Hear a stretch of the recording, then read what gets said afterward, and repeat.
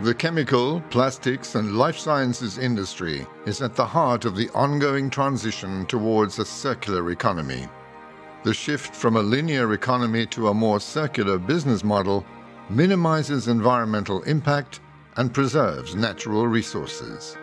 Circular economy is not new to our industry. Optimizing resource and energy efficiency has always been a key priority in our production processes. Residual heat is recovered and production waste is reintegrated in the production cycle. Thanks to interconnections and cluster integration, the side streams of one production plant are used as valuable raw materials by another. And even CO2 emissions are being captured to be used as a new resource. To make the circular economy a success, our industry has also introduced new ways of life cycle thinking. Chemical and pharmaceutical companies developed management tools to make sure sustainability is the key driver of their innovations. And in close collaboration with consumer brands, we deliver solutions to ensure that products are designed for circularity while maintaining high-quality standards. Thanks to chemistry, used materials also get a second life. The material in old mattresses are revalorized in new products, like insulation.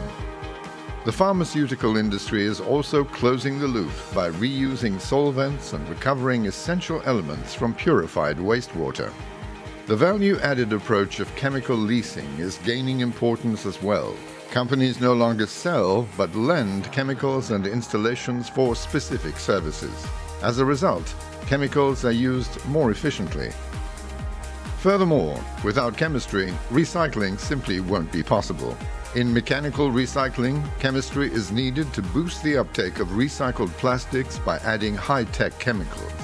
Innovation is ongoing in the field of chemical recycling to split complex polymeric networks into monomers or base chemicals, which can be reused in chemical processes.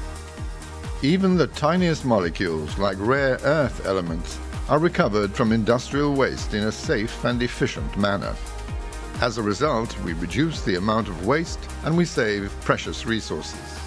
The industry also uses the power of Belgium's expertise in biotechnology to unleash the full potential of bio-based materials like sugar beets, wood fractions, insects, algae, and so on. Always keeping in balance ecological benefit and economic feasibility during the whole life cycle of the product.